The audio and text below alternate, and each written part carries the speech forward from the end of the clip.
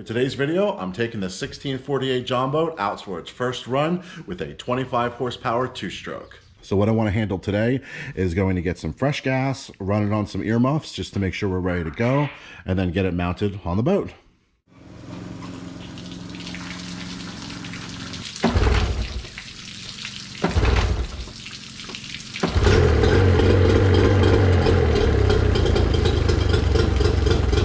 I'm gonna let this warm up, and once it does, once the thermostat opens, we should start seeing more water coming out of the telltale.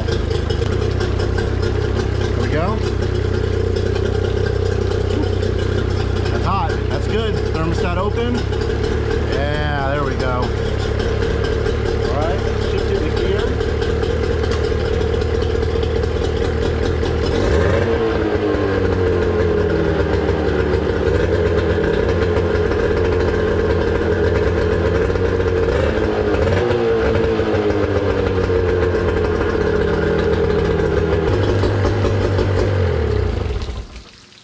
Just gave it a quick wipe down, getting all the dust from the garage off of it. It ran beautifully. Only took a couple pulls to start to get the gas into the carb. Previous owner had already pulled the carb and cleaned it for me, changed the spark plugs and stuff like that. So honestly, this thing is just ready to go. So we got the boat on the... On the boat. All right, I got the motor on the boat. At first I was like, oh crap, did I buy a long shaft here? So I'm looking at it, I'm like, that cavitation plate looks, or anti-ventilation plate looks really low, but if you come here and measure it, we are almost perfect. Look at that. I got a bilge pump quickly installed, just on a battery, so we have something just in case.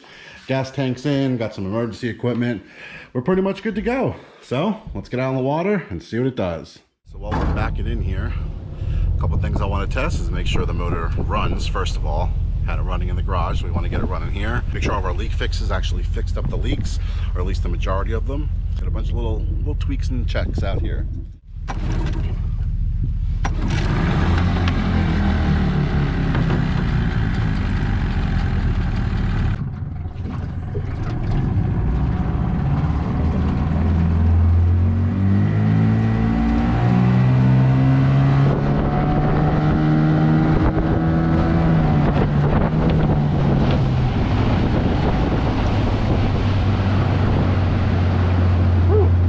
Squirrely.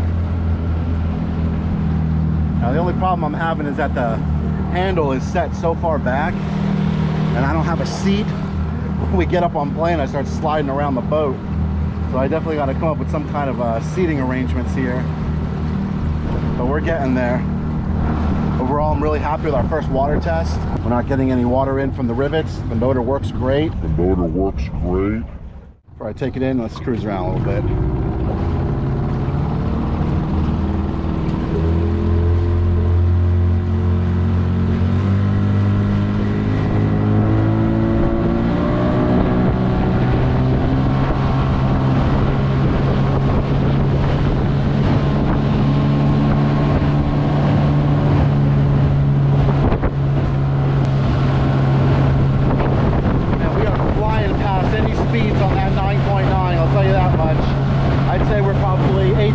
Right now.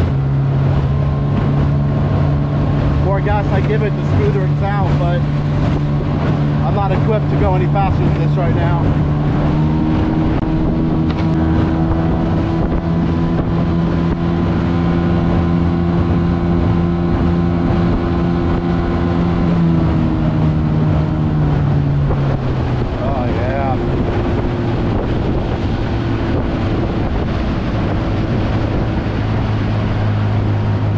Turning around.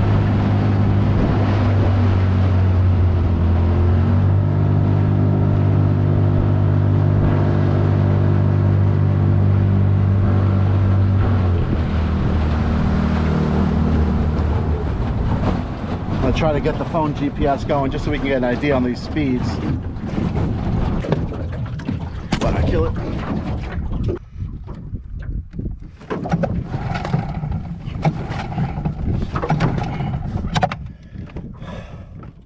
So unfortunately, that was the end of the boat testing for the day.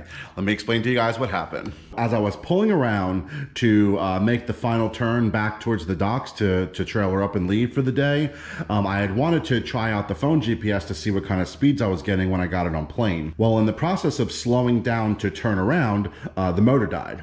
When I got the throttle low enough, it just turned off on me. I was ready to try out the GPS and it would not start. I could not get this motor to start. So I was out there floating around for about 20 minutes with a dead motor and I was kind of running out of ideas on what to do. So I ended up pulling the cover off, actually lift up the throttle cable slightly, pull the motor to get it started, and then immediately shift it into gear and get back to the dock. Once I got near the dock and I slowed down to trailer up, it died on me immediately again. So I knew right away that I was having an issue with my idle. When I got home, I started taking a look and my entire problem stemmed from that one screw in there. So basically what happened is this mechanism here, you pull this out to prime the carb with gasoline. When you pull it, there's a little knob, if you can see that blue tab in there. When you pull this out, that comes down, pushes on that, and that squirts some gas into the carb. Well, that wasn't the reason why my idle was dying. The previous owner, when they reinstalled the carb, they forgot to screw that screw in. And that screw keeps the mechanism from pulling too far out and disconnecting from the lever back here. When this mechanism is disconnected from that lever, it removes all pressure from the idle cable here. So without the mechanism being connected in here, there was no idle tension whatsoever on the idle cable. So that's how I was able to get it started, because when I held this, it basically put it in the same position it would be if this was all connected up. I'm guessing is when I was starting to run the motor a little bit harder and it started to vibrate, it vibrated right out of the position in here. And when that happened, the idle tension was completely lost, and that's why it died when I slowed down, and that's why I couldn't start it up. After pulling this apart, I fixed it all up, starts right up again. Unfortunately, I didn't get to do the speed test like I wanted to, but I do know that I was much faster than I was in the last boat, so I'm already off to a good start. I wasn't getting any leaks from the rivets that were repaired, so I was really happy to see that. However, I had a drain plug in this old, I'm guessing a bilge pump hole that was on here, and that was leaking on me. So one of the next things I'm gonna work on that I'm already prepped for here, I'm gonna be cutting 2 patch plates that I'm just gonna silicone on both sides of the hole.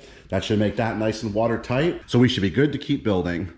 This weekend, I've actually got a lot of free time to myself, so I'm planning on getting some pretty big things done this weekend. All right, well, if you guys found this helpful or you just like watching it, don't forget to let me know by hitting that like button. If you wanna follow along to John Boat Build and see what I got in store, don't forget to subscribe, and thanks for watching.